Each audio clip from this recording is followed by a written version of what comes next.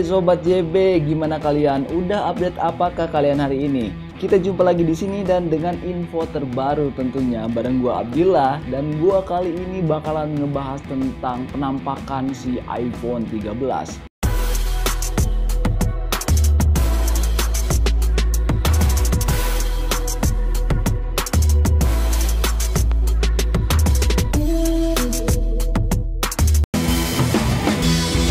Ya, iPhone 13 itu meski waktu peluncurannya masih jauh, bocoran terkait calon ponsel selanjutnya dari Apple yakni iPhone 13 sudah beredar di ruang maya atau sudah beredar luas di sosial media. Dan kali ini seorang YouTuber gadget kenamaan asal Rusia yaitu Philip Koroy membeberkan bocoran desain iPhone 13 Pro Max dan iPhone 13 mini dalam sebuah video berdurasi sekitar 11 menit. Video yang diunggah di kanal YouTube Everything Apple Pro itu turut menyajikan gambar perbandingan desain dua model iPhone 13 dengan pendahulunya, yakni iPhone 12 Pro Max dan iPhone 12 mini. Nah, si iPhone 13 Pro Max ini dalam videonya, Koroy mengungkapkan bahwa iPhone 13 Pro Max akan memiliki takik atau notch yang lebih kecil pada layarnya bila dibandingkan dengan pendahulunya, sementara di bagian punggung, kemungkinan besar iPhone 13 Pro Max masih akan mempertahankan desain yang sama seperti iPhone 12 Pro Max. Menurut Koroy, iPhone 13 Pro Max ini akan memiliki modul kamera yang lebih tebal 0,87 mm dibandingkan pendahulunya. Hal ini karena kamera belakang 13 Pro Max ini akan menampung kamera utama, kamera ultrawide, serta kamera telefoto dengan sensor yang lebih besar pula.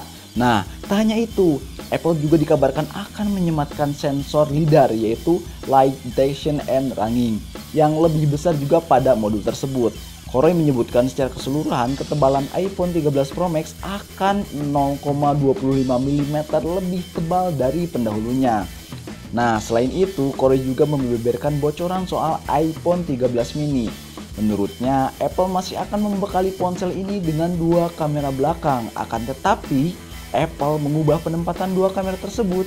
Pada iPhone 12 mini, kamera belakang disusun dalam orientasi atas dan bawah secara sejajar.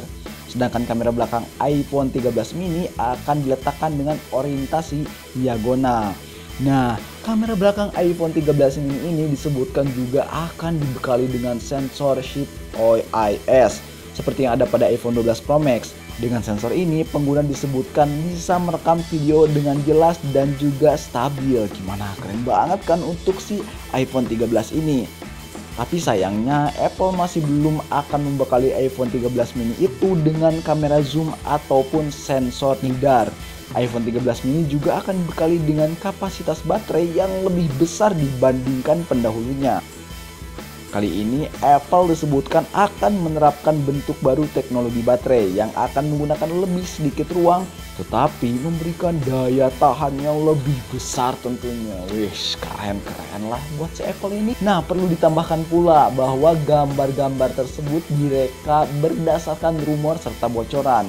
Dan karena itu belum tentu mewakili sosok ponsel iPhone 13 Pro Max dan iPhone 13 mini yang sebenarnya nanti. Jadi video-video yang tadi itu hanya reka-reka saja berdasarkan rumor serta bocoran dari sosial media. Nah teman-teman, itu saja yang gua kali ini kasih info ke kalian. Gimana kalau iPhone 13 udah launching, kalian mau ganti HP gak?